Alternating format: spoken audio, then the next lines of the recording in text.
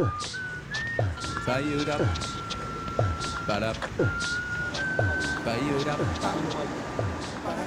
from the streets, from crews like Soy Solid. I'm from refugees. Eton is my college. Posh, but no dosh, yes. I guess that's ironic. I don't fight with knives or mics. I write sonnets. Writing. I could be tweeting, blogging, writing poetry or much longer pieces, but I would say above everything, my passion is poetry. Many of my mates pursue familiar fates. They take home millions. Instead, I'm craving William Blake. So while these cats get fatter, I stay thin as a rake.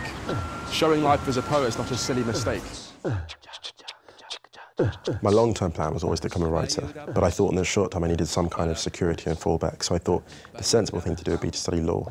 So I went to St John's College, Oxford, where I studied my law degree, and after that went on to another firm in the city where I qualified as a solicitor. So even though I had this great job as a lawyer, I still found myself slipping off into poetry, so I actually used to dart off for 5–10 minutes at a time and go to the men's room, lock the door and find myself whispering pieces that I'd written the night before, reciting poetry that I'd done that weekend, just to stay connected to the word.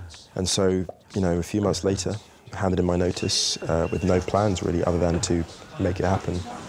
And still here I wait, riding the tube, Dr. Limousine. Paycheck is small, unlike that footballer Zinedine's. Patience is low, ambition's high as the Pyrenees. Lyrically, I'm fine, but I need to write more similes. I would say that my greatest challenge has actually been self-doubt, and the only way I've overcome that is by recognising it as a friend. And when you're terrified of making a creative choice, that's when you're closest to getting it absolutely right, because it means you're attempting something which has rarely been done before, if ever. And I think that's driven my passion to be the best that I can as a writer and as a poet and an author. And so with these similes I persevere.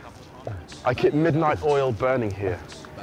I've not long upon this turning sphere, so I face the road, I don't turn in fear. And so I take that retake. I strain till I'm up to scratch like a DJ. And I must push to the finish, since before grinning, I must grimace.